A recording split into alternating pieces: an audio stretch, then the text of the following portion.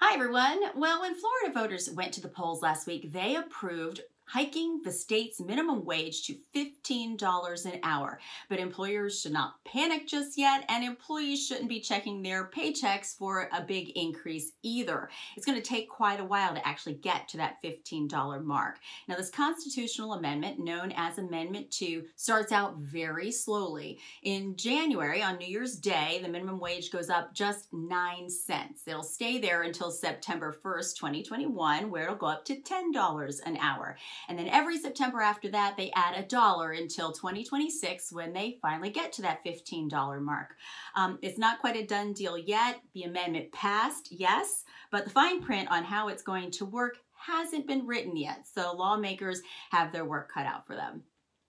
Logging on to Zoom has become second nature to so many of us. A lot of us do it every single day, but have you ever stopped to think about who has access to your meetings? Well, according to the FTC, it's not just you and your colleagues. They submitted a complaint against Zoom claiming that they deceived their customers about their security and their privacy. Now, according to the complaint, Zoom is collecting things like the names of people on the meetings, their usernames, their passwords, their locations, their birth dates, and even more. And then what's even more disturbing is that they are saving things like answers to poll questions that are asked during presentations, or instant messages or documents shared during Zoom calls. Plus, they say the encryption is much lower than they lead consumers to believe.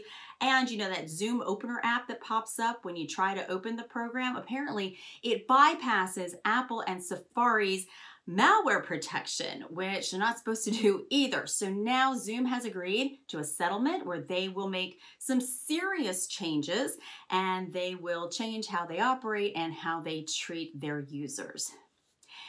Restaurants are finding themselves on the front lines when it comes to contact tracing. In New Hampshire, restaurant industry leaders came up with the idea of, hey, let's save everybody's name and phone numbers if they dine with us, and then if there is a case, we can reach out to everyone.